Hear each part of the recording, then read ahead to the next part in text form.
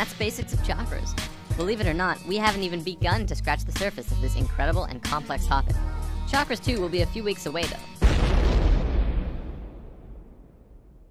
Understanding the chakras is understanding the cosmic universal flow. It is a scaling and harmonizing of vibration between polarized frequencies. Just looking at the waveform alone, the vibration of red and the vibration of blue are completely different. Chakras are the exact same way. Now, when a person is focused on one particular chakra, their whole world is colored by the energy of that chakra. It is literally like a lens through which everything in existence is interpreted. In order to explain this clearer, allow me to demonstrate what I'm talking about. You remember the qualities of each chakra, right? We covered that in part 1. The brief overview is survival, sex, willpower, love, and emotion, sound, sacred geometry of creation, and finally, spiritual awareness and understanding. So when a fractal or a piece of the everything known as spirit, consciousness, or God comes into this brand new reality, such as a baby being born, they have one thing on their mind and one thing only. It's survival. They want to be able to survive and stay here. Their whole focus is on being able to survive. They are almost entirely dependent on their guardians at this time, and usually it is the mother and the father who take up that role. Depending on how well mommy and daddy do at making the infant feel safe, the quicker they can transcend to the next level.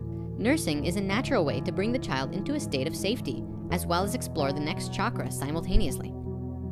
The root chakra is synonymous with support from the environment around you. If a child is growing up in an unsafe space, or there's a lack of nurturing to keep the child feeling safe and explorative, it will take longer for solid transition to take place, and can even cause long-term damage to the understanding of the child, and they will grow up with many traumas, anxiety, and pain. The moment survival has been achieved, it becomes clear to spirit that there are 1 or 2 more chakras available. There are actually 2, but spirit may only see 1. It cannot see beyond a half-step wall leading to the heart. The half-step hides the higher chakras from spirit, at least until spirit has learned to master the lower chakras.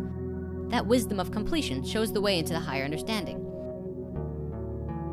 Once survival has been achieved, spirit desires to make contact with other beings in this reality. This is instinctual. When you're a baby, that's usually interpreted as making contact with your mother and father. It is one of the youngest and earliest actions compelled by the sacral chakra, and it is sexual in nature. As you get older and your sacral chakra matures, the desire for contact shifts from the innocence of support from your mother to a different form that I'm sure we're all aware of. The essence of the sacral is to reach out, locate, and make contact with the life that exists in the world around you. At a young age, it covers everything from holding your mother to snuggling a kitty, although it has been in a way programmed out of us by our own media and peer groups. Now that spirit has survived and made contact with other life in the world, the 3rd chakra that is available is called the solar plexus, willpower.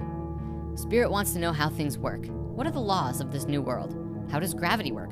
How do you do things? Using your willpower, you try and control the physical world, picking up toys and playing with them, moving things around. We're all familiar with the age called the terrible twos. It's a common age when spirit is very interested and full of willpower to want to know everything about the world around it, to test it and see what it can do and what it can't do. The child will continue until it's satisfied in its basic understanding of reality. When you're a baby, you are unaware that there's a change in the directions after the 3rd chakra.